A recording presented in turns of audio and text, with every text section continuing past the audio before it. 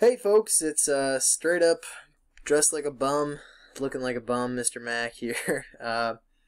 It's kind of late where I am, which is 20 minutes from you guys, but it's 9 p.m. and that's my bedtime because I'm an old man. You'd think that my sleep schedule would have gone out the window, but not really. I've been keeping myself to some kind of regimen here, and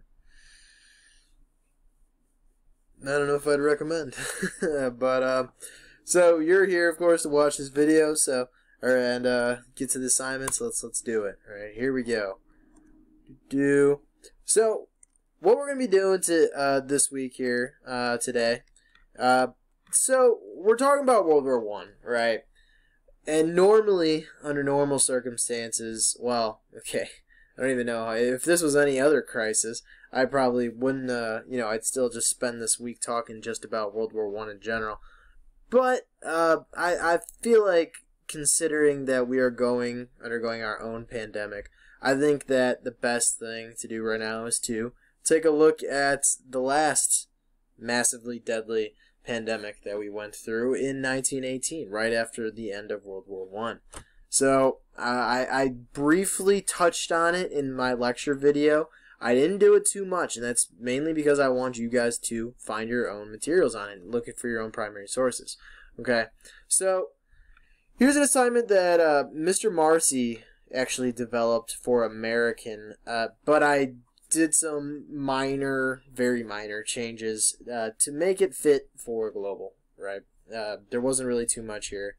So what you are going to be doing, right, of course, talking about primary sources are important, and a lot of those are journals or diaries. So a lot of people started writing about their experience with the Spanish flu. So what you're going to be doing is you are going to read a journal of a World War I soldier who describes what the Spanish flu pandemic was like through his eyes, and through the eyes of a soldier in particular. Okay, so you're still getting that a little touch of World War I in there. And you are going to so it's not the full diary. Don't worry, it's just an excerpt. So it won't be super in depth. It's not like hours and hours of reading, but it is something that's very important for you to read. Then you're going to watch a quick video, right, that will help you digest the Spanish flu. And then you are going to finally do some research of your own to delve deeper into the Spanish flu to see, what you can find, right? And then you're going to do a quick graphic organizer to compare and contrast the 1918 Spanish flu pandemic with the COVID-19 pandemic. Okay? So this is clearly a bit more than what I normally ask for these primary sources. I'll compensate a little bit by making the next assignment a little bit shorter than it usually is, seeing that this one's a little bit longer.